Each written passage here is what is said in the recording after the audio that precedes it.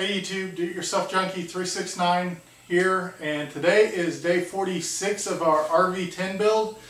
And I've skipped a few days in videos because I didn't video myself doing all the prep setup for this very important set of steps. We're covering two different sections of the manual. We're going to be gluing in or prosealing in the trailing edge of the rudder, the trailing edge and the ribs on the elevators, and the ribs that go into the trim tabs as well.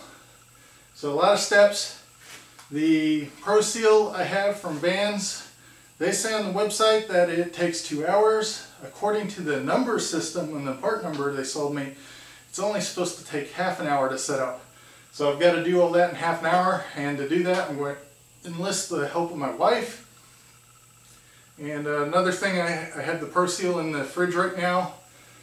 Going to mix that up, bring it out here, and run with it, and see how far I get. And as part of that, I have my elevators down here on the floor with the rivets that go in the tabs that fold over set next to it. I have the rivets that go in this section here, plus the one pop countersink rivet that goes in there. And I have my squeezer set out and ready to go, my clamps.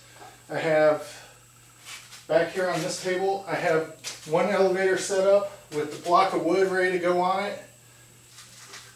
And I have my other elevator on the other bench that I built over there in the same setup, block of wood ready to go.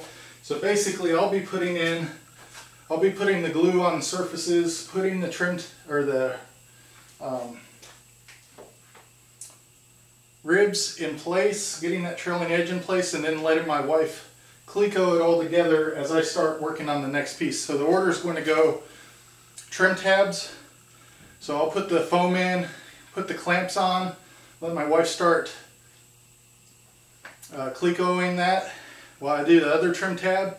And while she's clecoing the second trim tab, I'll be over here working on the elevator, and she'll come over behind me and cleco while I work on the second elevator, or the left one. She'll come over and cleco, and meanwhile I have put the Proseal on the trailing edge of this. Well, first I'll put the two halves of the rudder together and make sure all the ribs are lined up in the correct orientation, because they go, the left side goes on top of the right side, and then the shear clip goes on top of both, is how that works. So I want to make sure to get those in the right spot, and then I'll put some Proseal on the wedge piece, slide that into place, and then she can come in and cleco and hold it apart if need be, while I go in and put in the rivets on the ribs that go together with those, and she'll be working with me, holding it open as need be and clecoing. And then once that's done, we'll real quick throw weight on all of those, get the wood into place, and I'll move into riveting this bottom edge, at which point when I finish that, should be everything together, and hopefully within that 30-minute time frame. Right now it's about 80 degrees out in the garage here, so if that 30 minutes is true, that's at 70 degrees. Every 10 degrees above that temperature, it halves or your setup time. So now we're looking at 15 minutes. So before that starts, I'm going to try to cool this garage down some. And I need to change my shirt, just in case I get anything on a shirt. I want to make sure it's one that I don't care about. And then you'll probably see me strip gloves at some point. I'm thinking about wearing maybe 3 different sets of gloves so I can just pull them off as I go. So one thing I've done is I've set all the ribs in the orientation that they're going to go in.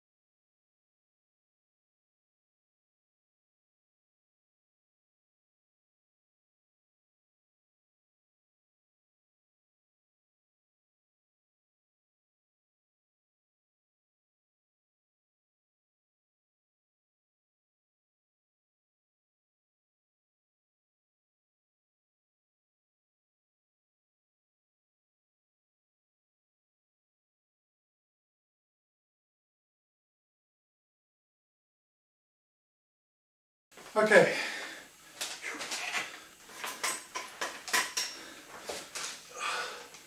Okay, so I did all that with my wife's help in an hour and 20 minutes. The point where we were pretty much done with all the Proseal was about 40 minutes, and then about another hour to, or not, another 20 minutes,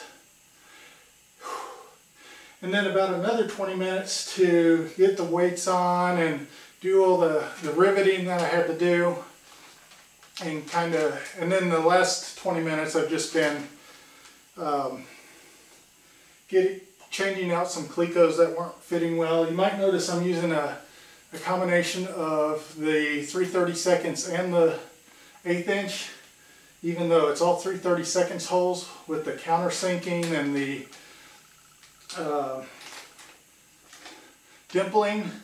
The 3/32 weren't holding very well, and I can just barely get an 1/8 inch in there without really causing any damage.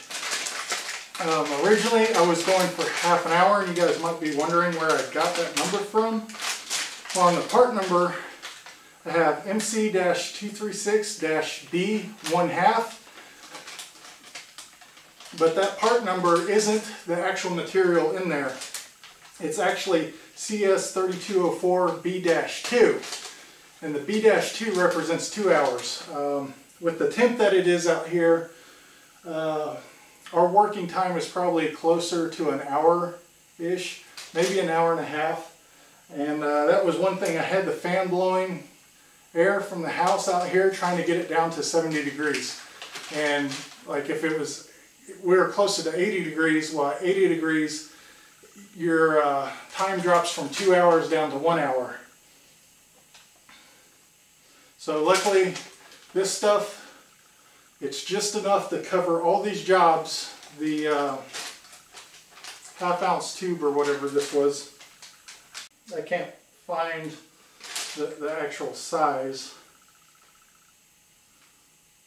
but it's the one that comes in the tube instead of the little containers.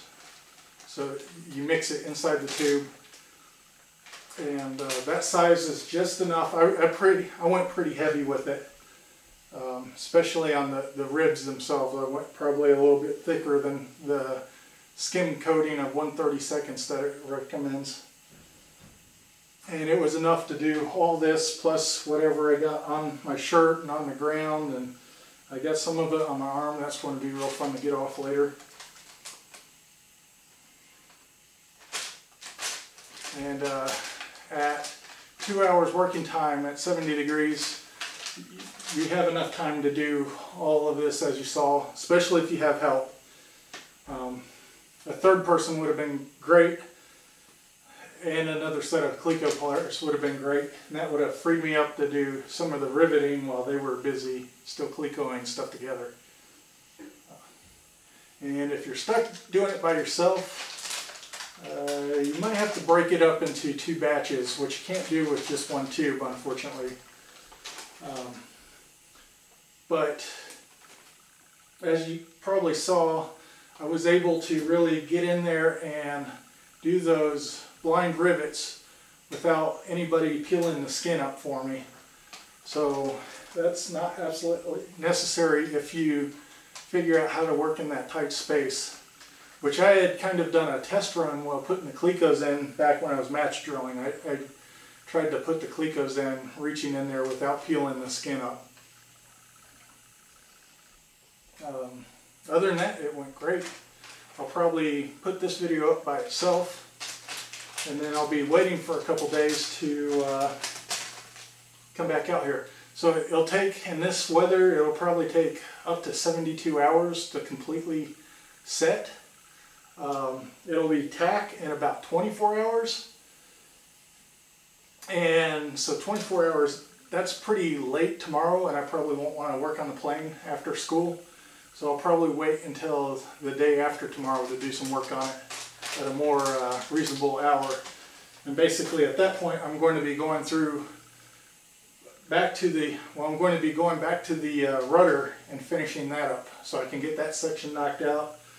And then from there, knock out the elevators, and then it will be onto the horizontal stabilizer, which that should be really fun. No Proseal, as far as I know, working on that piece.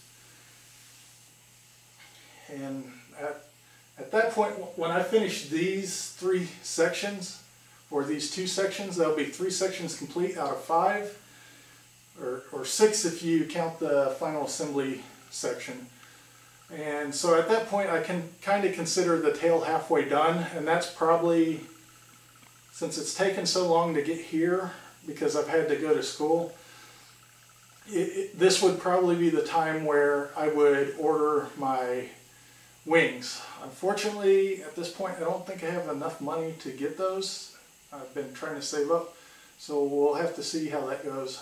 Hopefully I'm not sitting around waiting too long on those to get shipped to me, because I have some other stuff I need to do besides airplane. Like I have a motorcycle that I'm painting that I need to get done and sold, so I free up some garage space. I have a mill I have to get rid of. That way I can I want to buy a smithy to replace it, so I have some more room. It's a huge mill, like something like 2 or 3 ton. So I want to do that, and if I'm working on the airplane, obviously I'm not doing that type of stuff. Plus, since about June, I've been doing my classroom work and my homework and everything, and I haven't worked on the plane in a month because that has been like my sole focus, is getting good grades in that class.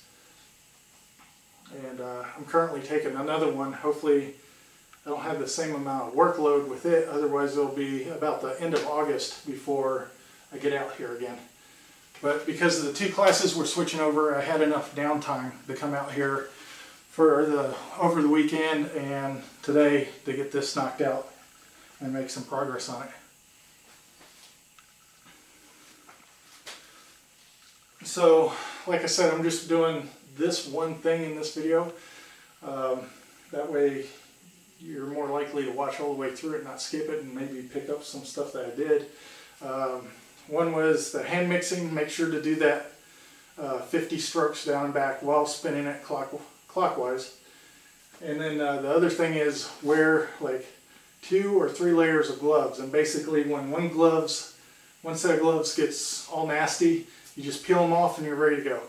And I actually think I went through 5 pair, but putting 5 pair on my hands would have been pretty difficult. So 2 to 3 pair, and then luckily my wife was lagging behind a little bit there, so I was able to put on gloves real quick and continue with what I was doing. Not a whole lot of downtime. And everything went well. And basically the big thing was pre-planning. We walked through it like verbally, so we both knew what was going on and what needed to be done. And I wish I had given her a little bit more practice with putting clecos in, because at the beginning we ran into a little bit of hiccup with that. And other than that, just having everything pre-staged so you know exactly what it is and what you're doing, what steps have to be completed, so you can just knock them out like that and not worry about time so much. Only other suggestion I would have would be do this in the middle of winter when it's cooler. And so like if you're, I think at 60 degrees or something, your set time all of a sudden goes up to 4 hours.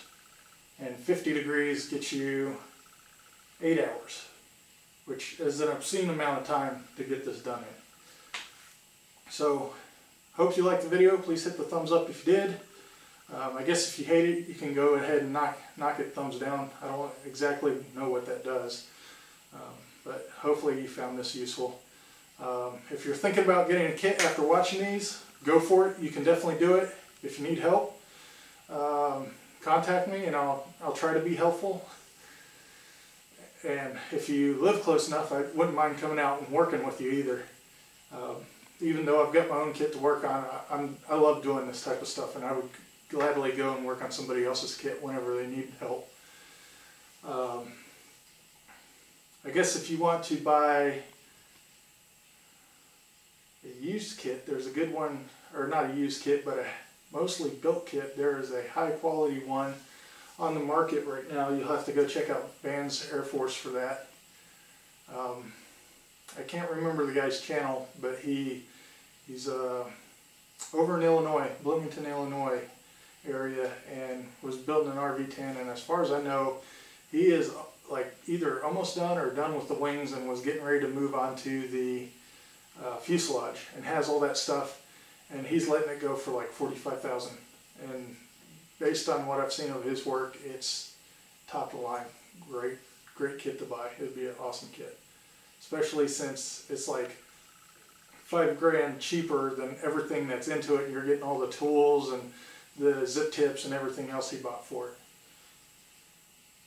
And if you're not looking for a pre-built kit and you go to Vans and order a kit, even if it's not an RV-10, please use my builder's number. Vans will give me a kind of a finder's fee of $100, and that'll help me buy my wing kit. And other than that, thanks for watching. Please subscribe if you want to get updates whenever videos come out. And see you in the next video.